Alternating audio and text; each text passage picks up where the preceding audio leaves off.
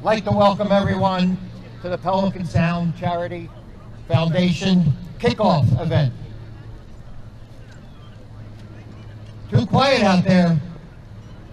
I'd like to introduce Neil Severance. For the last year and a half, we've been working on how we can restructure the gracious activities carried on by many people in this community so that they had more order and benefit for Southwest Florida. And as you know, we created the Pelican Sound Foundation.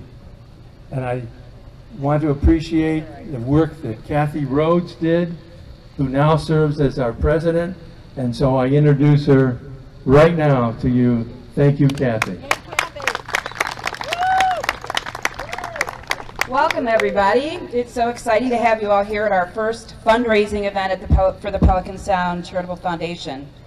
It's the helicopter ball drop. Hopefully it'll be an annual event that we'll continue to do year after year. As Neil said, I'm Kathy Rhodes and I'm president of the foundation. Since the formation of our new charitable foundation in April of last year, our team of 11 directors and 7 additional committee members have worked endless hours volunteering their time to build the structure, the policies, and the direction for the success of this new Pelican Sound Charitable Foundation. Hopefully you've all had an opportunity to meet each and every one and recognize their dedication to making our organization a huge success. And now we want to thank you for your generous direct donations to the foundation, which we started, I think, in October. We have raised over $23,000 in just direct donations to the foundation, which is something we're able to do since we're a 501c3, so thank you so much. But even more amazing is the participation in this golf ball drop. We had some targets and budgets, and we exceeded them by a lot. We have raised over $20,000 in these golf ball sales. So we have a total of $43,860 to date for the foundation. Huge success.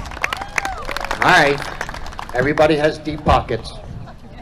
We are going to auction off 2 rides on the helicopter, 2 15-minute rides here down to Naples and back. You don't have to worry about traffic. Easy. No lights. Right back. Do we have any couples that would like to auction? Any couples? Anybody else? Or the auction's over? I got to give you a price though. You might want to go back. Individual ticket would be $200. The couples is $1,000. Can we do it? We do it? Sold! Sold! Wow!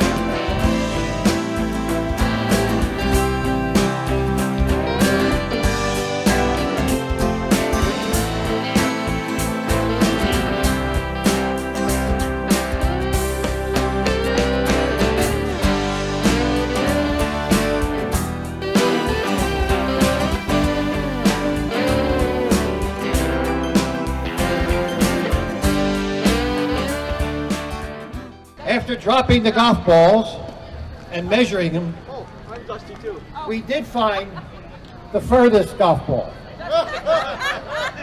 And we had to look far and wide, but we figured it was worth the prize. So the person with the furthest golf ball, number 902, Brian and Stacy I'm going to pronounce it, Strojny. The winner for Mario's Mystery Prize. It's 6 dozen Bridgestone golf balls. And a picker-upper. The number was 2150, and it goes to David Taylor. The next award is from Amore Jewelers, and it's the bracelet, diamond bracelet. So, men, I hope you win. The winner is number 1604, Ted Agnes. All right, we are at the Hamilton tickets, and the winner is number is 2135, Barb Weiner. The Weiner 4-day Charleston stay that Kathy and Dusty Rhodes has contributed. Number 1106, Jeannie and Carrie Villama. Now for the cash prizes. In third, but making a lot of money anyway, number 114, Marcy Graff. Second place, 5.5 inches from the hole, for $1,000. Number 917. And the big winner. I should say we're all winners because of the charities. But the big winner for $2,500, number 1. All right, 4.5 inches, 4.25 inches from the hole, I should say. Number 114.